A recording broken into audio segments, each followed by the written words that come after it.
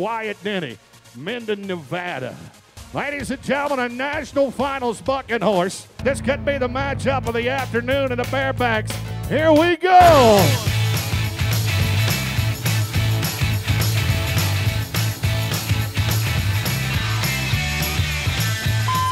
How about it for the man, Wyatt Denny? What a ride. Numbers coming in. He's going to like it. 84 points for the Nevada Cowboy. Josh Book will be next to go. Great story behind this guy. Just a couple of months ago, he won the Ram National Circuit Finals Rodeo in Kissimmee, Florida. His wife's the general manager up in Billings at the Nile Livestock Exposition and Rodeo up there that happens in October. He's got a good jump on one today, and Montana just might get her done. Oh, 9.6 on the run. Watch the replay. Folks, you have no idea how tough it is to have a run under 10 seconds of the daddy of them all. That guy just did it. All right, 9 and 6, but hey, don't count the money yet. Stetson Vest, Childress, Texas. All right, give that calf the start. I got a feeling this is about to be really good. All right, come on, Stetson. Look at this, up and down. Now, back to again. That calf's training, hands up. That'll work. 14 and 4 on the run, 14 and 4. Made a trip a year ago, the National Finals Rodeo.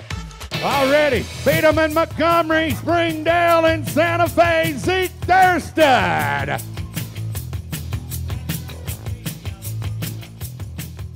Well, the man from Big Valley, Alberta, weathered the storm. How about this? How about an 84-point ride for the Canadian? Very nicely done. What a great saddle bronc riding we saw here this afternoon. Here's Nathan McQuarter and Dustin Davis. Texas boys right here. Come on, Dust. Atta boy. Watch that kid grow up in the roping arena. He's got 2, 10 and 7. On the run right now, 10 and 7. Sarah Rose McDonald, Brunswick, Georgia lady.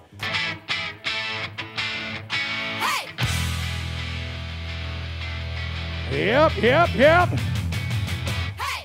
One more, we gone. Hey. And a 17 and 64. Ty Wallace out of Colburn, Colorado. Name of this bull?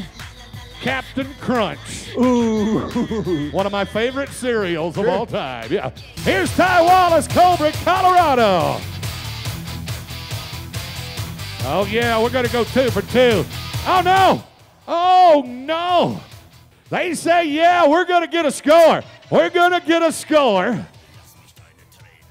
Oh, how about an 87-point ride for the Colorado man? That's good stuff.